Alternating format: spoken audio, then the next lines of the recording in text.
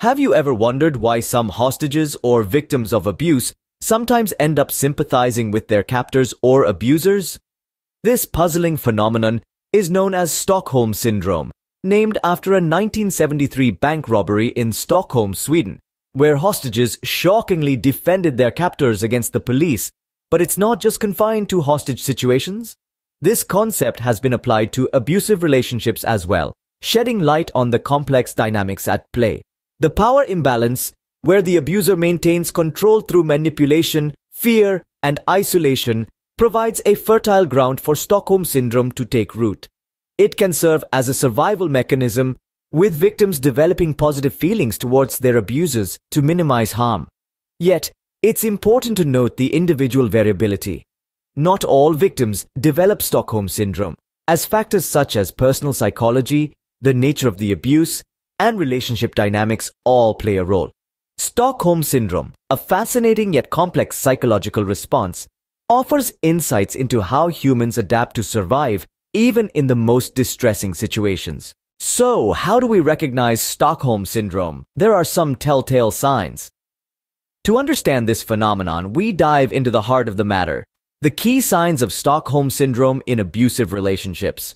Firstly, there's defending the abuser. This can be perplexing to outsiders, as the victim may deny or minimize the abuse. They may even make excuses for the perpetrator's behavior, defending them against any criticism. It's as if they've become the abuser's advocate, despite the harm they're enduring. Next, there's a sense of responsibility for the abuse. The victim might internalize the blame, believing they have somehow caused the abuser's anger or violent actions. This self-blame can create a vicious cycle, making the victim feel trapped in the abusive situation. Then, we have emotional dependence. Despite the abuse, the victim may feel a strong emotional attachment to the abuser. This bond can lead to anxiety or fear at the thought of leaving the abuser. It's a paradoxical situation where the source of harm also becomes a source of comfort. Lastly, there's identification with the abuser. This is where the victim starts to adopt the abuser's values, beliefs, or even language. They may mirror the abuser's behavior and perspectives, almost as if they are losing their identity in the process. It's essential to note that these signs may not be present in all cases. Stockholm Syndrome is not a one-size-fits-all phenomenon. It's a complex interplay of individual psychological factors, the nature and severity of the abuse, and the dynamics of the relationship. These signs, while not exhaustive, can provide some clues to understanding Stockholm Syndrome in abusive relationships. However, it's crucial not to jump to conclusions or make assumptions.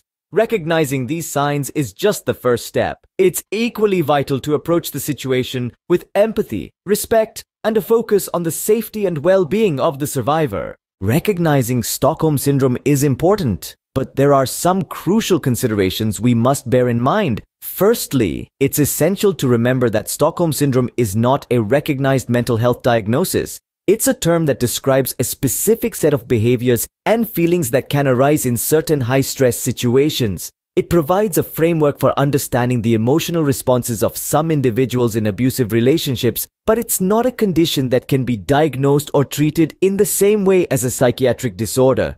The second key consideration is the importance of focusing on survivor safety and support.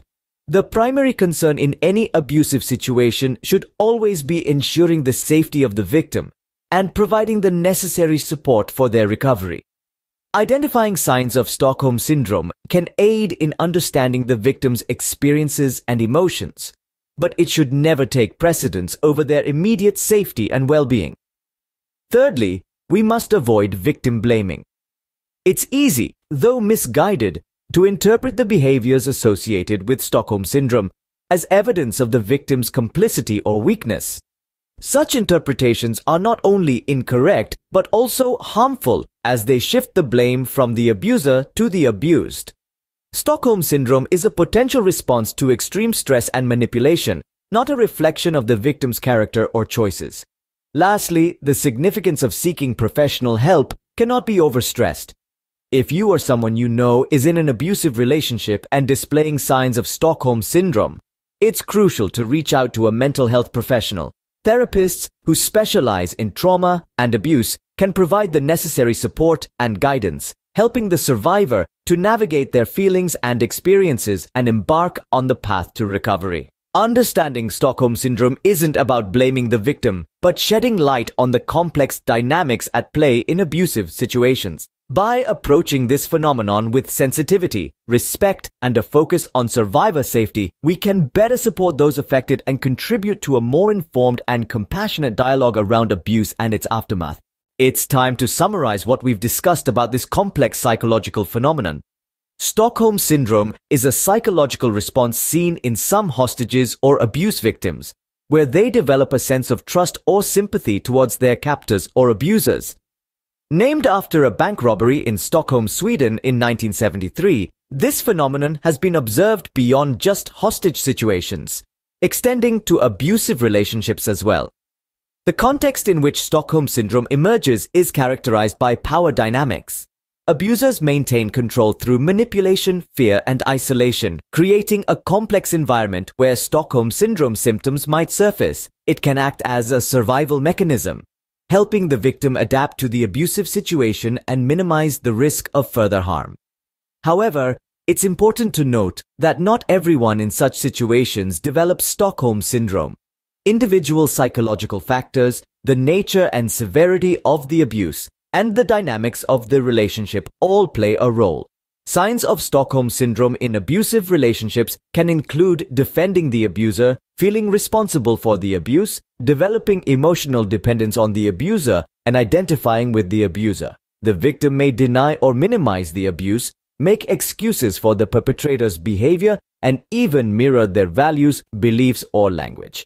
However, it's crucial to remember that Stockholm Syndrome is not a recognized mental health diagnosis, but a descriptive term for a specific set of behaviors and feelings. Recognizing potential signs of Stockholm Syndrome should not overshadow the need to prioritize the safety and well-being of the survivor. It's harmful and dismissive to attribute Stockholm Syndrome to the victim's personality or actions.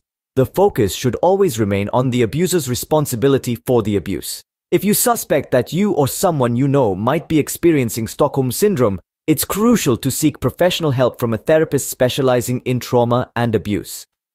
Approaching Stockholm Syndrome with understanding and respect and prioritizing survivor safety is essential to addressing the harmful dynamics at play in abusive situations.